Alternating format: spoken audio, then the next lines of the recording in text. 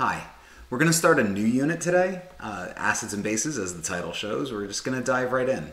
So as a quick do now to get you thinking about some content that we talked about several months ago, I want you to read this and make your guesses, your assessments based on your prior knowledge for these three substances. You feel free to pause the video if you got to go back and look at something or you want to check the answers online. As you probably have guessed, this one is going to be electrically conductive, salt water, of course. You remember the story about the hair dryers and the GFCIs. Sugar water does not conduct, and then based on that pattern, you might assume that the HCl solution would also not conduct. That would be my answers. We're going to go with it, but of course, that wouldn't really be a lesson if that actually took place. So really quickly, I'm going to play this video where they actually test the electrical conductivity. Conductivity for HCl and water. Here we have a light bulb. I'm just going to show you that it's working. Now I'm going to dip these two electrodes in water to check if water conducts electricity or not.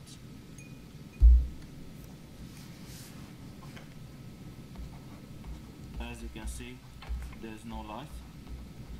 Now I'm going to add some of concentrated HCl, hydrochloric acid.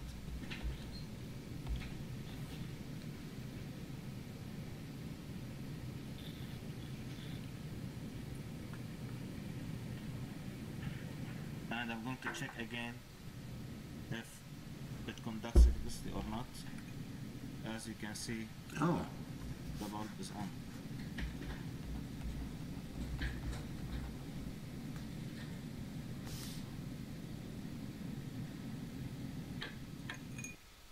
That's new. The one thing I want to point out is that they showed that bottle was concentrated HCl. I think a lot of people will mix this up when they're thinking about it. Hydrogen chloride, the compound, is actually a gas at room temperature. So usually we're talking about, when they say HCl, we're talking about the aqueous solution. This completely disagrees with any assumptions you might have made over here. And the reason for that is, well, this next unit. So just as a brief review, just to compare, when sodium chloride dissolves in water, you get, of course, sodium chloride aqueous, which is found on table F, which then would dissociate into, remember that these are ionic compounds. Ionic compounds separate in water because water has an attraction for the ions, and so what we get here is mobile charges. When we're considering like sugar, and when sugar gets dissolved into water, sure, the crystals break down, but the individual molecules don't separate from each other. You don't get C's and H's floating around on their own, so nothing happens. So you get mobility. You get mobile non-charges. So this is why you're seeing conductivity here and why you're not seeing a conductivity there with the sugar water.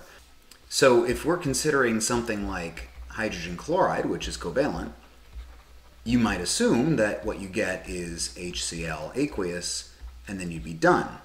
But the problem is you get conductivity, which, I mean, based on what we're seeing with the ionic compound, we have mobile charges. So the question becomes, how do you get mobile charges when a covalent substance dissolves in water? We know that it happens, so we kind of have to like reframe our understanding of how certain covalent compounds interact with water. And draw out a molecule of water and draw out a molecule of HCl and see where some interactions might take place. Right, we have our shared pair of electrons, then we've got our lone pairs. So this is our covalent molecule. Now remember when we talked about sodium chloride, that was a plus, and then you got your full ionic charge here, right? So your electrons are totally separate. When your water comes over, you get your positive side of water having an interaction with the negative chloride ions, and you got the negative side of another water having an interaction with the positive side, the sodiums. And they pull the ions apart, and that's where you get your conductivity. Well, clearly something similar has to be happening here. We have to separate our H and our Cl, but if we separate our bond evenly, what we end up with is two neutral atoms. This isn't what takes place. What has to happen is these electrons even though one was supplied by each atom to make the bond, when it dissolves, you get separation of the atoms, but you get separation in an uneven way. We know that in an HCl bond, that the chlorine has a higher electronegativity. So that's going to be a slight negative and a slight positive. That's as a molecule. In water, what we actually see is these two electrons go fully with the chloride based on that high electronegativity, so that when HCl as a gas dissolves into water, we get H plus aqueous and Cl minus aqueous. So that this now looks the way that the ionic sodium chloride dissolves in water. I mean, this is neat, but the problem is we have a covalent substance that dissolves and then dissociates, splits into ions like an ionic compound, even though it's not an ionic compound. And this is my simplest definition for what an acid is. A covalent compound that creates ions when dissolved. The operational definition, the idea is that a definition of an acid is how an acid behaves. Our definition that we're going to use in this course belongs to, it's named after a scientist named Arrhenius. It's a little bit more elegant than what I'm saying, but it kind of gets the point across. An Arrhenius acid is a substance that creates H plus ions as the only cation in solution. So I've got here table K above my head. It's all of the common acids you are responsible for knowing for the regions. Now, if you look at these, I see some patterns. Hopefully you see something similar too. In most of these, the first element is an H. Here they're showing it weird, but there they're showing it in the front. This structure here, we're not going to talk about this. This guy too. Carbonic acid, not going to focus on the CO2 aqueous. But this tells me that these substances, if they are acids, when they dissolve into water, what you get is that HCl in water does not exist as HCl, and instead it exists as H plus and Cl minus. And something like HNO3, which, NO3 from table E, we remember is nitrate. So we get H plus and NO3 minus. And then something like, I don't know, sulfuric acid. Keep in mind that, if these guys are behaving the way ionic compounds do, remember that sometimes that subscript will actually imply that there's more than one of a given ion in your compound. And when you dissolve it, you get, multiples of that. You get 2 moles of H plus for every 1 mole of sulfuric acid. This is our common thread. They all create H plus aqueous. When you have this H+, some textbooks will say this, and I do encourage you to read your textbook if you want some more explanation for this. The H+ ion in water doesn't really exist as an H+. It exists more as attached to a water, and this is what we call hydronium. So another way to word this is that an Arrhenius acid is a substance that creates hydronium ions as the only cation in solution. The reason, though, why we have this separate definition, aside from the fact that you have covalent substances that are being ionic in solution, is more in the behavior of the acids when they're in solution. But we're just going to go through some general properties. Of course, the first one we've already mentioned and seen, conductive. Now, when they conduct, you've got your ions and they're mobile, but really the ion of the H+ is pretty interesting because what you'll see is that, especially in high concentrations, that this is caustic, corrosive, damaging to metals, biologicals.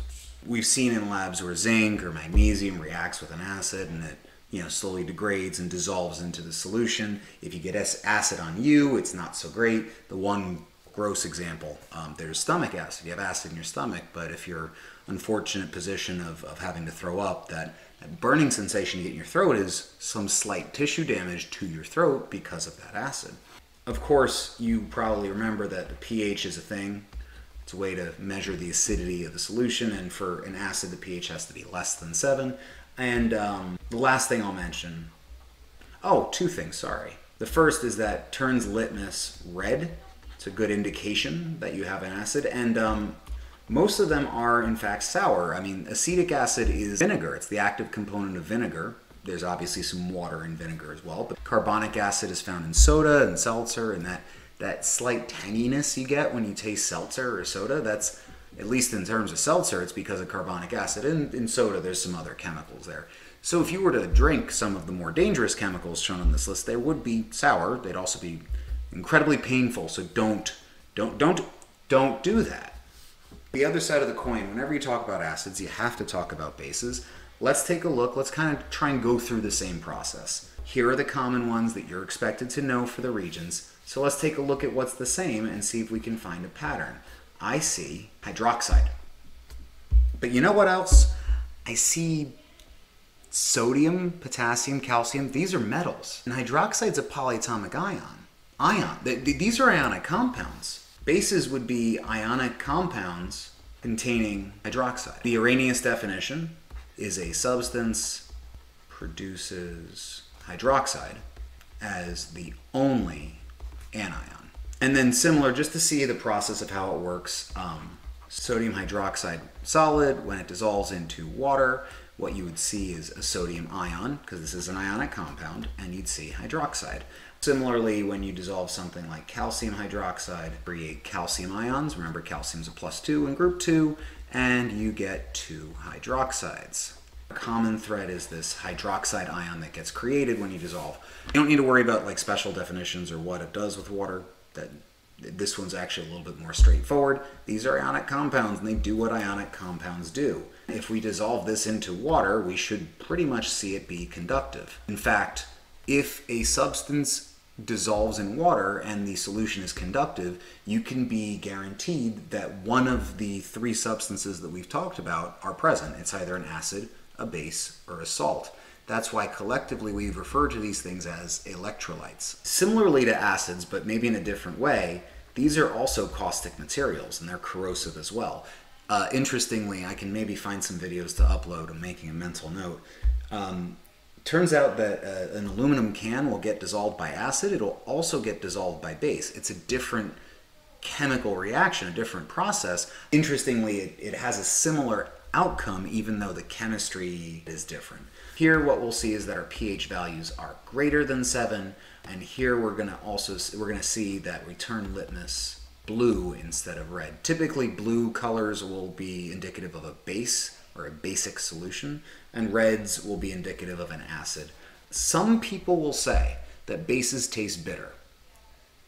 That's not entirely true. A lot of people say it, so I'm going to mention it. So some are bitter. But those are your general properties of bases. To apply this, though, what we really need to be able to develop the skill of is looking at a substance and being able to identify it based on the chemical compound as maybe an acid or base or neither. So take a couple minutes, hit the pause button, write them down in your notebook, and try and identify acid, base, or none of the above. Obviously the first one, nitric acid, it's on table K. There's also a table for bases, that's table L. So you should be using table K and table L in this unit. This one is an acid.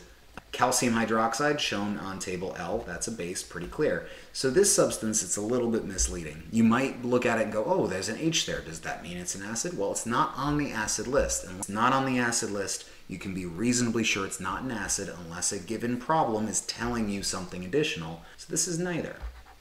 Now for this one, I think this is very misleading because you see an H and it's separate from the other H's, and you also see an OH. So you're like, is it an acid? Is it a base? What is it doing? In this case, this is a substance called methanol, and it's neither. And then this one here is glucose, and I included a structure. This is a Fischer projection.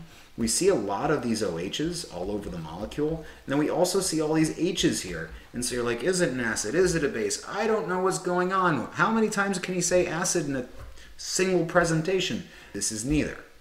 Not all H's mean acid. Not all OH's mean base. Best rule of thumb for you is to just read the reference table. There are patterns there. So just to sum things up, acids and bases are weird. Definitions. By the Arrhenius definition, acid H plus aqueous or H3O plus aqueous, base hydroxide. More properties, go back, read the properties, you should be familiar with them. But typically the easiest way you can point one out, for this course, metal hydroxides. So like sodium hydroxide, lithium hydroxide, iron hydroxide. For acids, there really isn't a firm rule to just tell whether or not an H in a covalent compound is an acid H or a non-acid H. Here's the best thing you can do. They separated their H's, and then typically, especially for this one, they'll put H's at the front. And I think while that's definitely not an every time scenario, if you see a compound that's in the form H something, HX, a lot of times that H, that's an acidic H, and it will fall off when you put it into water and create an anion to go with it. Thanks for watching.